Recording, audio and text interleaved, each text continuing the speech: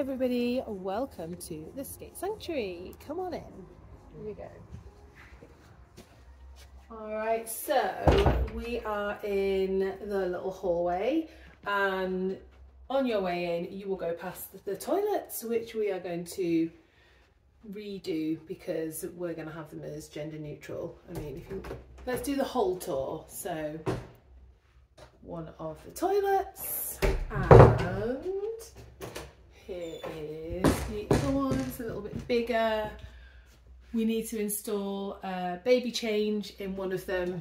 We're likely to pop a little or a large blackboard on the wall here with all the upcoming sessions so that you know what is going to be coming this week.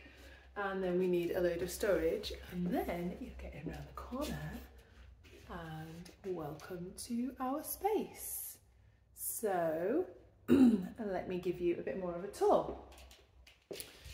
In this corner we're likely to have some seating and just a bit of a hangout, chill out zone where people can come, drop in, connect with each other. They can sit, have a drink because we have got a little kitchenette. Not fully decided on how this space is going to work yet. I want to have people in, understand what we need and how we use the space so that it can be designed properly to actually support the user flow in the space.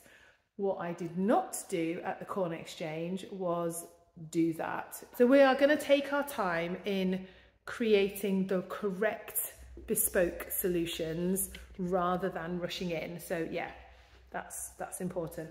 But you can see we've got the gallery wall from the shop. That's here at the moment. I've wrapped it around a pillar, but it will obviously move because it's not like fixed into place. So it can move, it can end up becoming a freestanding wall here so that the studio space itself becomes fully private. We have also got our own shower. So we've come into our kind of welcome / seating zone, and then off to one side we've got our main storage area. We've got quite a big storage room in here, and I'm gonna have my little workbench over here to build skates. We're gonna have probably some hire skates, and most of the shop stock will be in here. And next door to it, we've got an office,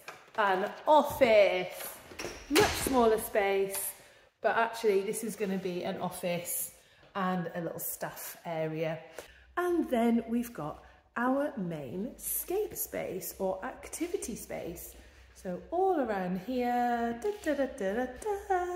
is our main activity space. We've got a pillar in the middle, so we could separate spaces off if we need to, but it's quite a generously sized space, and I'm very, very excited to get people in here and moving and get it decorated. Yeah, very excited for it. This stairwell is actually a fire exit. Come with me. So come up here, and takes you out at ground level,